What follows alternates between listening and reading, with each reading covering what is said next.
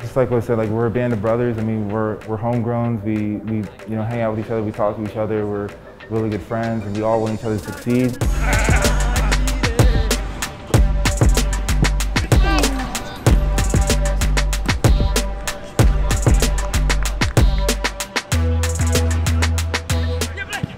I'm proud of Kevin. He's playing, exceptional for, his age. It's Kevin Paredes who's on alongside Yami. That's sad for DC United. Paredes is only 17. It's really cool to see like one of my two best friends, Moses and Griff, become in the team, and I really wanted to be like them, to become part of the DC team, to become one of the homegrowns. Like, it's really good that the first team is investing time in the academy, and it just shows like the growth of the academy in the first team now. Griffin as well came with a lot of energy last game.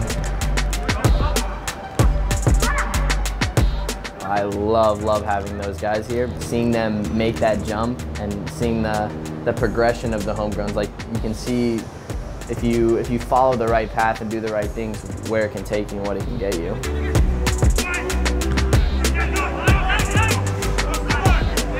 Just thinking back to everything we did together as teammates, it was a very overwhelming moment. So Moses Nyeman will replace Julian Gressel. And how about this for Prince George's County 16-year-old Moses Nyeman? Next move is to just keep working hard, keep training consistently, keep trying to be the best possible player I can be. It was just really fun to see us all in one game together. It was really good. It kind of brings up camaraderie and eagerness to play a little bit harder, because we love fighting for each other and we love playing against each other in training.